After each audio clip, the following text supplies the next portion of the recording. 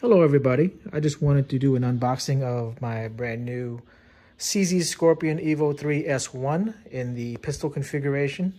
I wanted to show you what you got in the box, or straight out of the box, straight from CZ, and to go over a couple of things that I'm going to be upgrading as well. There is a plethora of aftermarket parts and support for this pistol. I wanted to talk a little bit about the important things that should be upgraded, things that other people have said on YouTube that really make a lot of sense, and things you should follow to get your Scorpion running smooth in the way you want it. So this is the box that it comes in, straight from the manufacturer. It's not sealed, or actually I think it was sealed, but either way, we're gonna open her up. You get the top of the box. In here is the owner's manual, a warranty card, and an interesting thing, they actually test fire this particular gun, and they give you the target along with where it shot and how far it was from 26 meters, or 25 meters, and the grouping size and whatnot. I'll take that out later for you guys to see. But like I said, in here is the owner's manual and your warranty card, which the warranty is 5 years from CZ, which I'm kind of a little bit disappointed about that, but 5 years is pretty good. We'll set that to the side. This is just some plastic cardboard, and in here is the pistol itself. Now, the model I bought came with two 10-round mags. You got other ones that come with the 20 rounds. They just as of the date that I bought this, early December 2020, there were not a lot available, and not a lot that were decently priced. This particular gun I got from Kentucky Gun Club. It was free shipping. They didn't charge me tax. I ended up paying a lot less than some other manufacturers or other gun stores that were charging maybe a little bit less for this, but you tack on the shipping and the tax, plus the FFL transfer fee here in my area. You run up quite a bit more. I got this one for $939 shipped to my FFL. But again, it only comes with the two 10-round mags, which not a big deal. I bought 4 more mags that you can see down there, all from Prepper Gun Supply. They're all made by Manticore Arms, and I'll show them in a minute here. So this is the gun. It comes in the, I believe this is urban gray or wolf gray, but it's a gray color, kind of cement-ish, and it's not so bad. I've had other guns that I'll show you that are, in the flat dark earth motif, and I didn't really want another one, especially a PCC in a flat dark earth, because my primary use for this would be plinking and maybe home defense. So I'm not going to take it anywhere outside where it's going to be around, dirt. So it doesn't need to blend in that way. But I thought this was cool. This is my first time having a gun in this particular color. I've been looking at another Glock 19 with the lower gray and, the regular black slide, but I digress. One of the main things that people complain about that everyone should do, and they are right about it, is this. Let me get my knife so I can point it out. So this trigger, or excuse me, this safety right here, this is on the right-hand side of the gun. This is where your trigger finger would be resting on. This SOB does dig into your finger. Another thing I'm going to be upgrading is I got the delete kit for that one. Another thing I'll be upgrading is this trigger. The trigger spring is a heavy spring for about $1,000 gun. It's got a crappy trigger, honestly. I mean, my mil-spec AR triggers are much better than this. At least this has, I believe, a steel hammer, or a metal hammer and metal sear, unlike some other polymer guns that have a plastic sear. Even then, this is a slightly heavy, spongy, some uptake, vague break. I don't like the trigger, and I knew that coming in. So, but a lot of people have just changed the trigger spring, and that knocks it down from like an 8-9 pound trigger to 5.5, they say. But out of the box for $1,000 gun, this trigger is crap. Sorry, CZ, it's just a crappy trigger. I'll also be replacing this mag release with a mag pull one. Oh, and the grip as well. I've got the mag pull grip. Familiar with mag pull. I like the texturing, so I decided to go with that. Like I said, two 10-round mags. Your standard gun lock. The handguard I'm going to be replacing too. Some people keep this. I don't mind it so much. I hate this Picatinny rail section on the side is not removable.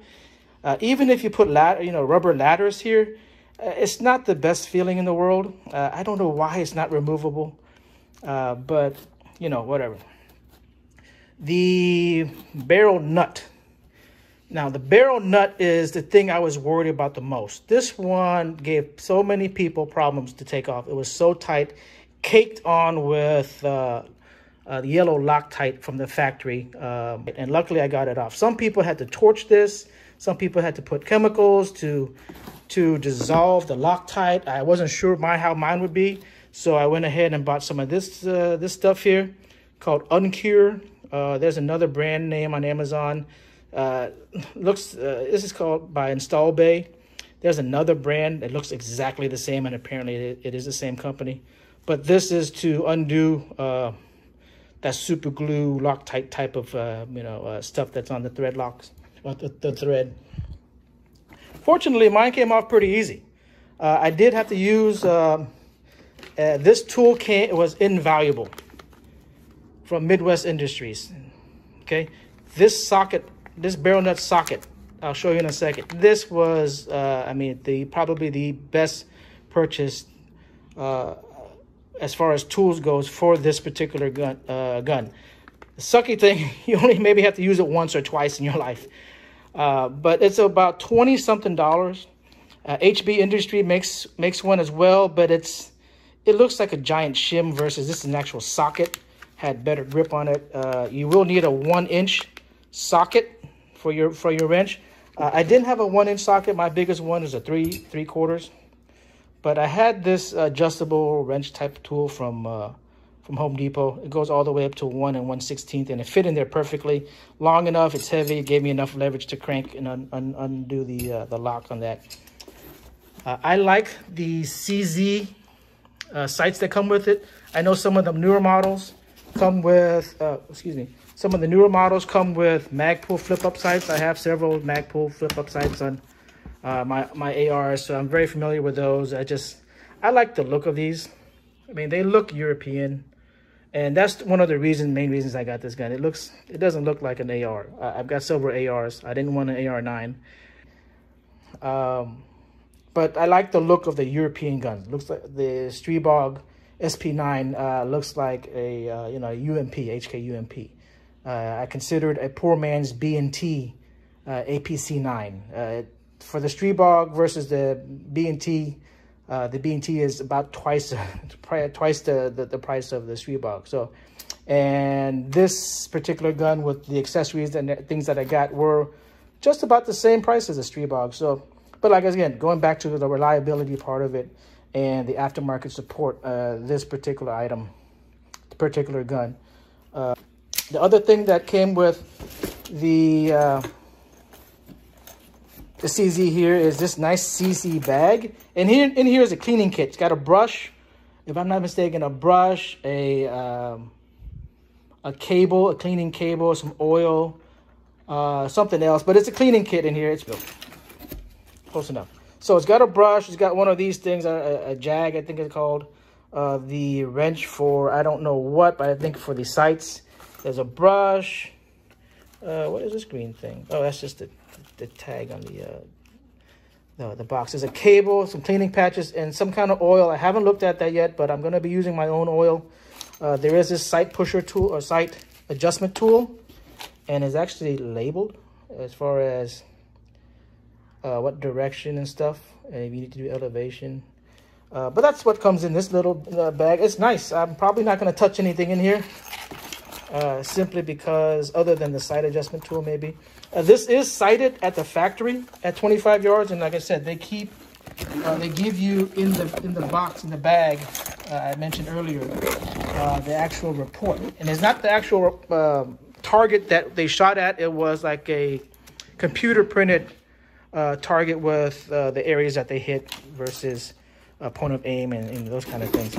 Also in here is, I think this is a thread protector. If you decide to take this compensator off, or flash hider compensator, this muzzle device off here, it comes off very easily. The stinking barrel nut is everybody's the bane of everybody's existence. But luckily mine came off relatively easy. It was tight, but I didn't have to crank, hammer, heat, or put any chemicals to break that free. There is a warning label. We'll read it here.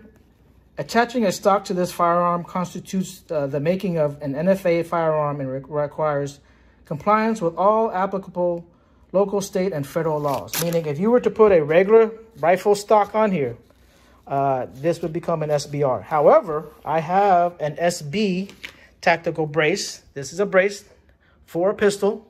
So that will be what we're going to be installing here as well.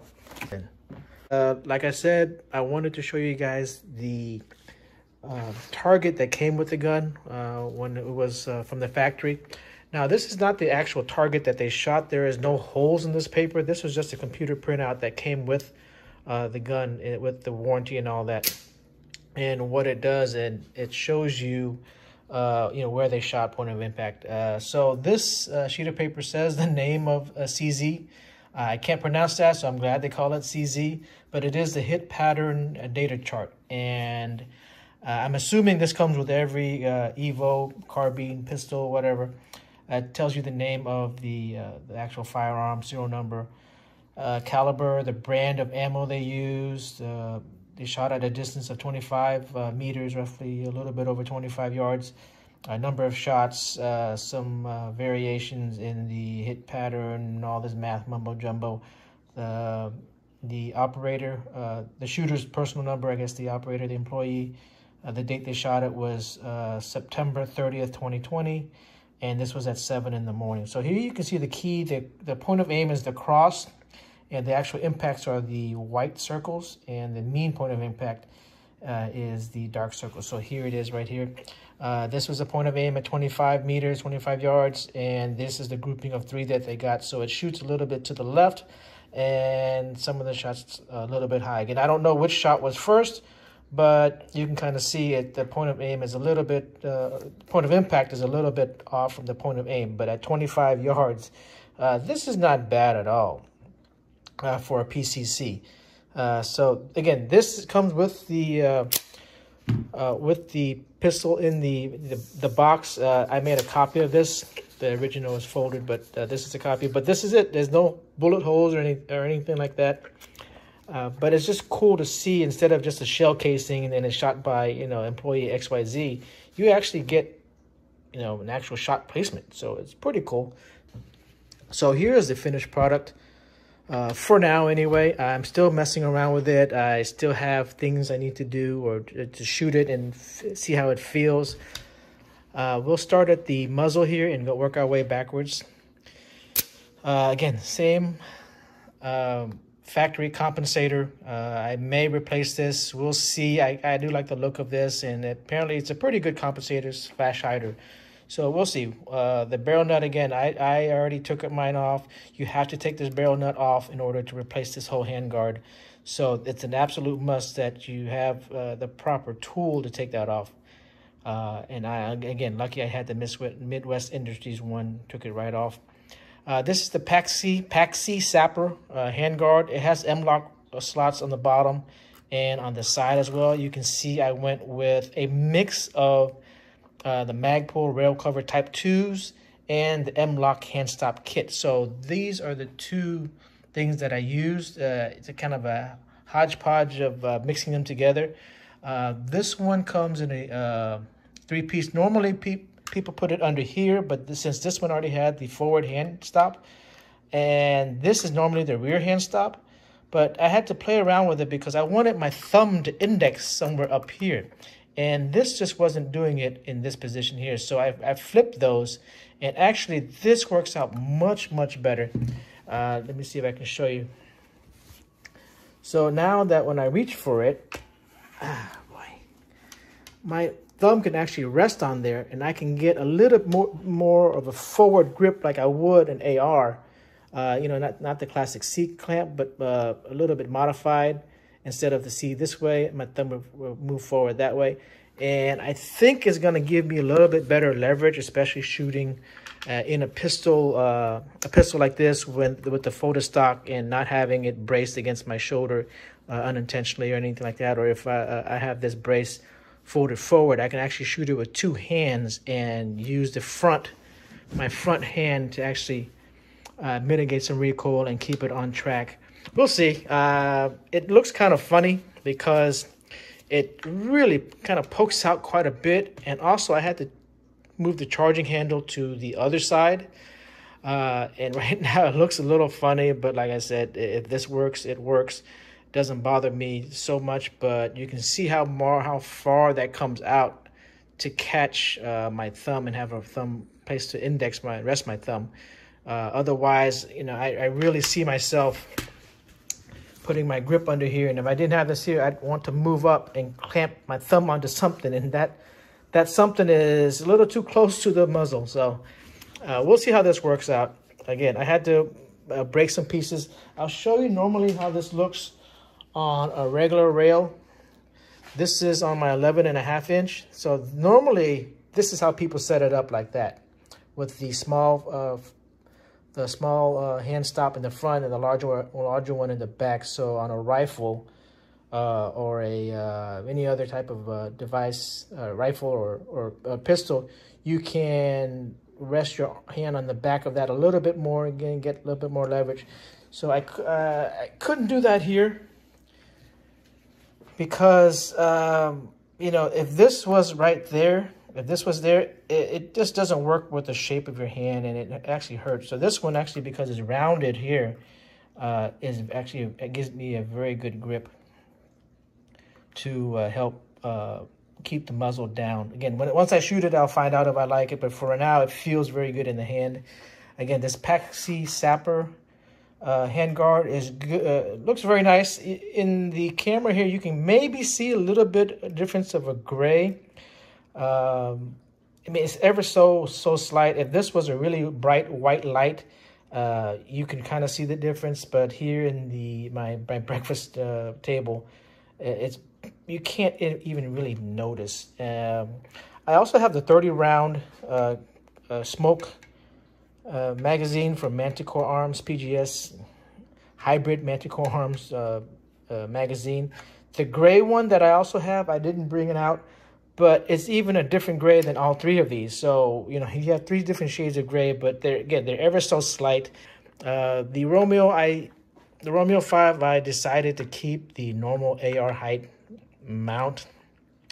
The Magpul enhanced mag release was a pretty install. There's a little pretty easy install. There's just a little pin you push out, and there's one little spring. Again, HB Industries has some very good videos on how to install a lot of these things. Very detailed. They go slow enough to where you can kind of see and understand. But even then, you know, I mess with ARs a lot, so this was relatively super easy to do for just about anybody.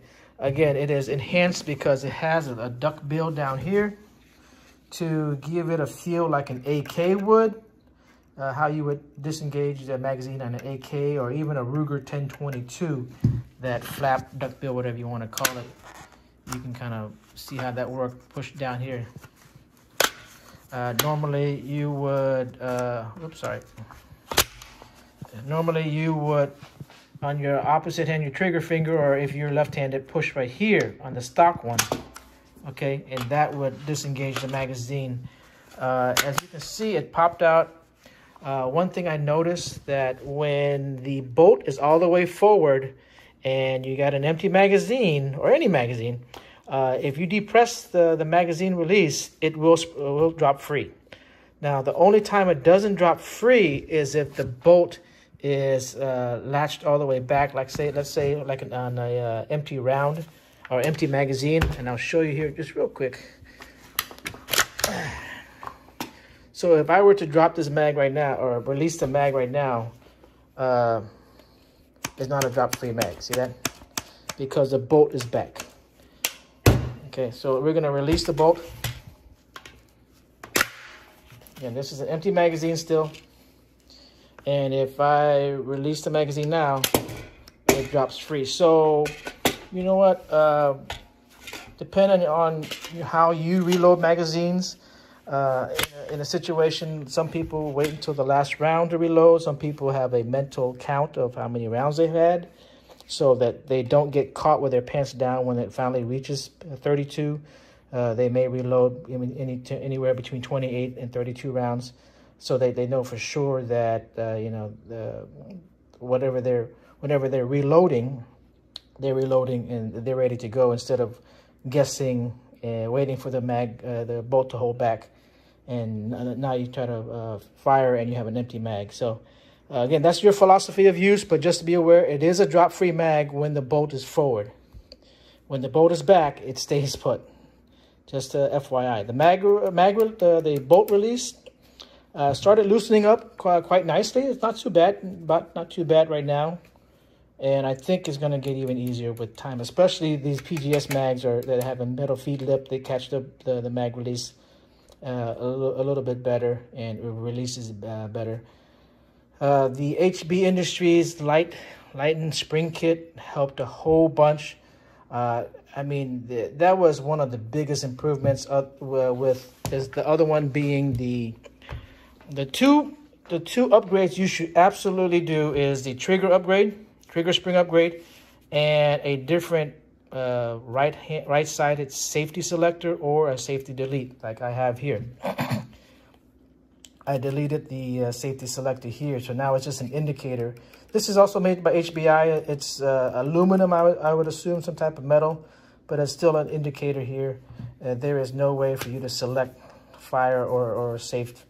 And for me, it doesn't matter on this side. I don't really care to do it AK style. Some of the some of the safety selectors are a little bit more forward, and you move it up and down just like an AK would. But again, I don't have any AKs anymore. Everything I have is AR style. So I decided to go with this. Magpul pistol grip. Much improved over the stock. The angle is better. The whole fitment of the shape of the grip itself, the stippling or the texture here is pretty aggressive, whereas the stock one is really smooth and really cheap feeling. There was like no texture there at all. But this one's much better. The only thing I would have liked to see on this grip is maybe a storage panel down there for your little knickknacks. I like to store sometimes a microfiber cloth down there to clean the lenses of my red dots, because I generally don't carry the lens covers on them.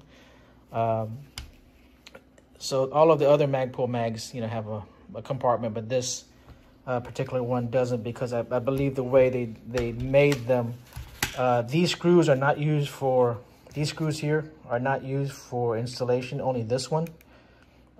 This is just the Magpul the Magpul pistol grip is 2 pieces, and they screw those 2 pieces together to make 1 piece. When you unscrew this one, all you do is unscrew it, and you slide the old one off, slide the new one on, screw that back in. I put a little bit of blue Loctite there because on the other side there is a metal nut that it can engage on. The safety selector, still a little firm. But I think eventually that's going to work its way loose. The safety selector, once you take it out and look at it, is actually metal. The part that it's disengaging and catching on is metal, so that's going to wear down with time. For right now, it's still firm. Also, the placement of it for my hands, it's hard for me to put it on safe, but it's relatively easy for me to put on fire. So to put on safe, I don't have enough leverage because it's a little bit too far up. If it was, pushed back, a little bit more, I can actually catch it with my thumb knuckle, but for right now, putting it on safety is easy. Just like ARs, you gotta have to work a little bit to put it on safe. Here, I'll show you how the trigger is. There is a little tiny bit of uptake, some creep, and a little bit more creep, a little gritty, and that's it. And if I can get it, hard to do one-handed here, hold on.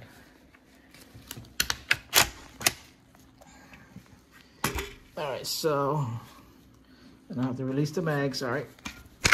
Okay, just to show you the trigger reset. That's it right there. And there you go. Much improved trigger over, much improved over the factory trigger spring. That trigger spring was pretty heavy. This one, again, about 5.5 pounds, I believe. 5.5, 6.5 pounds. The SB Tactical brace and adapter. This was a little bit difficult to get off, not because the mechanics of it was difficult. It was just, it slides on metal, on plastic, and it slides on these grooves. It was hard to get out. So there's in the back here, underneath this, there's a small spring with a I want to call it a divot, or what's the actual official term for it? Number 70, the stock retaining button. Number 70, stock retaining button. So there's a stock retaining button that you depress, and then you slide this whole, slide this whole part, black part here, up and out. And that was stiff, so I had to use a punch to punch, hold it, and kind of finagle it, and then also use another hand. Use another hand to use a nylon, small nylon hammer to kind of punch and back it out. Took a couple of good whacks, and it eventually backed out. To put it on was just as hard. It's really tight to slip on here, but you just kind of use your nylon tap, keep tapping it down until it hits that spring. It'll automatically come out and lock it in place, and then you put the locking nut here. It comes with the brace in the box. I put a little bit of blue Loctite on there as well, and that one cinches it down to the plastic underneath it. The SB brace works great so far. This button was the only part I was concerned about, because I've seen this at the gun show, a heavily used one where it had, like, you know, people's fingerprints and some staining because people just handled it. I guess the gray is not that popular of a color, so people handle it and they don't buy it. So the one I saw at the gun show, this part right here was pretty worn. Let me show you what I mean. On this one, of course, it's brand new, so it's not an issue. This part is what I saw worn out, and you can see it's a triangle. It's a triangle shape. And I saw it kind of worn down a little bit around here, kind of started rounding off, because this is plastic. This is plastic catching on to metal. So over time, I believe this may wear down, but the one I saw at the gun show, it was worn to where this was rounded, but it still caught just fine. So we'll see it over the long run. You know, hopefully I'll have plenty of rounds to this thing by then. There is a tension set screw right there. Let's see. You can kind of see the hinge of the brace. Oh, lordy, it's hard to do this one hand. So where the brace pivots, there's a retention screw. You can tighten that down or loosen it to your liking. I like it a little bit firmer. Just for me, I don't want this thing sliding all over the place. You know, hitting me or maybe catching my hand or skin at the wrong or inopportune time. Also, if I wanted to use this as a truck gun, if that's your sort of thing, you know, I don't want this thing flopping all over the place either. So, but even then, I tighten it down and it's not moving anywhere. You know, even then, it's pretty easy to take out and just snap in place. Again, you can tension that down as tight as you like. I think I'm maybe in the middle right now. I also have a Phase 5 replacement strap. This does not change or alter the actual brace in any way. It's just a replacement strap that has a design on it. And I got the digital gray camo. to break up some of these black accessories here. Again, they don't make this in a gray, only a black and FDE. So I thought maybe this would, you know, give it a nice little break, little splash of color at the end. All of my braces in some form all of my braces have a different strap from Phase 5. This one has the Flat Dark Earth SBA 4 pistol brace with the Phase 5. This is the multicam replacement strap to match all of the multicam, you know, accessories I have. This is a Troy padded T-sling, also in multicam. My gloves are multicam. My backpack's multicam. I really like the multicam motif. I think they do make a multicam magazine. AR-15 Discounts does. I haven't had a chance to buy it yet. Usually goes out of stock.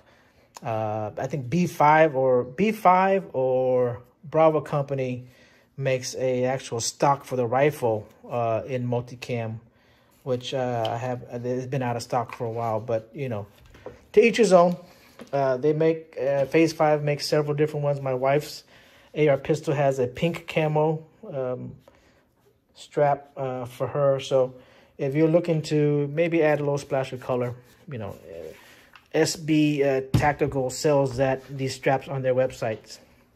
It comes in different colors. You just have to know your length and width, and they list all of that on the website. So overall, for now, this is how I'm gonna shoot it and run it for the next couple of 100 rounds. Ammo is, even though I have quite a bit I've amassed over the year here, I am not going out and shooting, you know, 400, 500, 600 rounds at a time, or breaking this into 1,000 and then calling it, you know, reliable.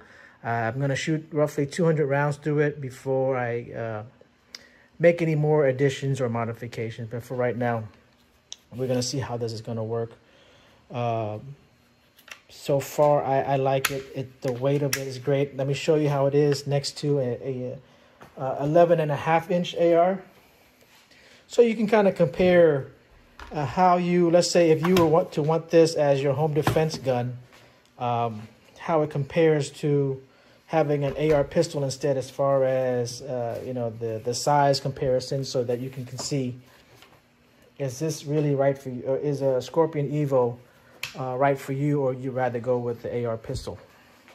Again, this is an 11.5-inch AR pistol with a roughly 2-inch Call Valley linear compensator, with, you know, all the accompanying furniture. Again, you deck it out the way you like, but really this SBT Evo brace for the Scorpion is not adjustable. It's folding, but you can kind of see where I like to position my SB brace for my AR, kind of halfway. I don't like it all the way out. It's a little long for me. I like it kind of in the middle. So I didn't notice this until I put them next to each other, but if you were to put the end of the receivers right on top of each other, like so, it kind of matches almost perfectly the position I already like. So it worked out perfect for me.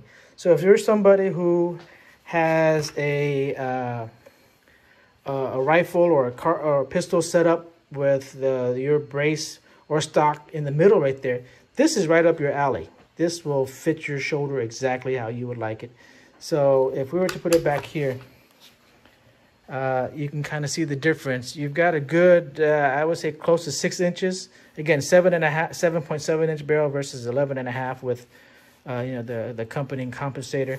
So, you know, it's a tough decision. If I wanted to run this as a home defense gun, is it really that more compact and mobile as compared to an 11.5-inch AR? But running them as is with no suppressor, they're pretty close to me, honestly. I can use either one as a home defense gun. I may turn this one into a home defense gun, may put a light on it later. But we'll see. You're going to see how this thing shoots, but I'm expecting good things. This is not my home defense gun. This is just one of my ARs I wanted to compare. I've got a 11.5-inch, 10.5, 8.5. I'm going to pick up another 10.5 upper in the next month or so.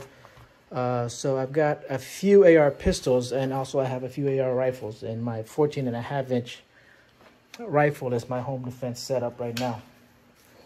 I had to move the charging handle to the other side because of this, but also in relation to the charging handle and your sight, your red dot or low power variable, whatever you want to put up here.